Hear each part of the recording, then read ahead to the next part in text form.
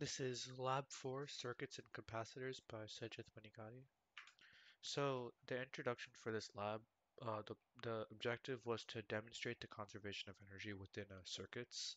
And to do this, we are analyzing circuit components using the loop rule and the node rule.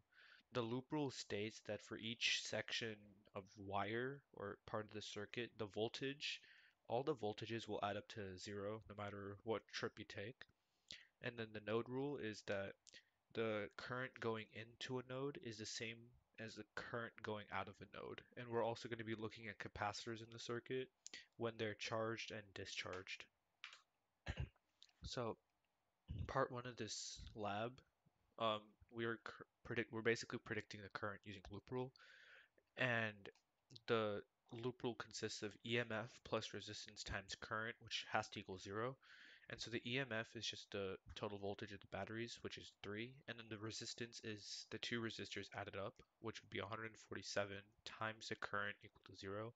Solving for current, you get I equal 0.02 amps. And the ammeter shows that our prediction is also correct. And if you reverse the ammeter, it'd make the answer negative. The if you open the circuit and then connect a voltmeter, it'll show that there's a reading of 3 volts, but the ammeter would be 0 since it'd be considered an open circuit at that point. Uh, After measuring the potential differences around each section, you get these are my readings, and then everything adds to 0, which means the loop rule is good. And then to calculate the actual resistances, I just took each of the relevant sections and divided them by the current I to get the resistor numbers, which 47.95 and 102.05.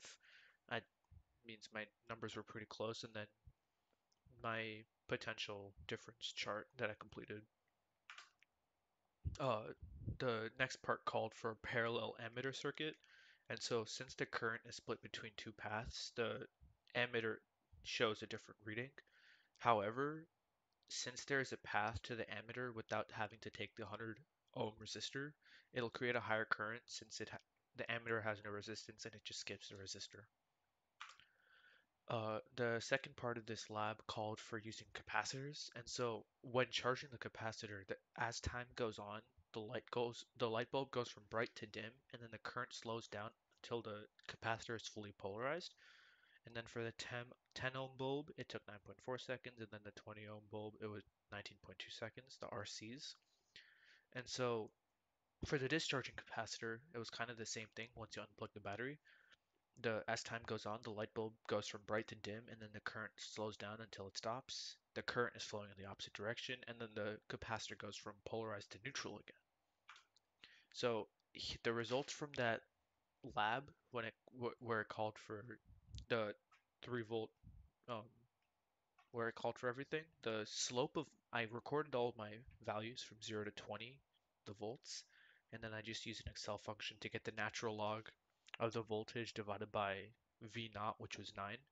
And then I plotted the data since the natural log would create a linear fit.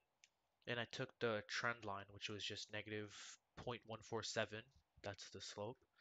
Uh, Negative 1 divided by that value gets us the RC value of 6.8 seconds, which is our prediction, our calculation. And then the RC expected value, which is the way you find it is just the resistance times the farads. You get 6 seconds.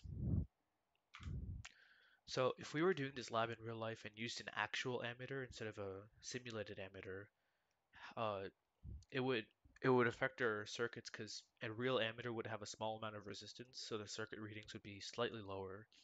Since the virtual option can be zero, like a perfect zero, it would be like the virtual option would show the higher numbers since the real one would have an actual resistance. You can't just say no resistance.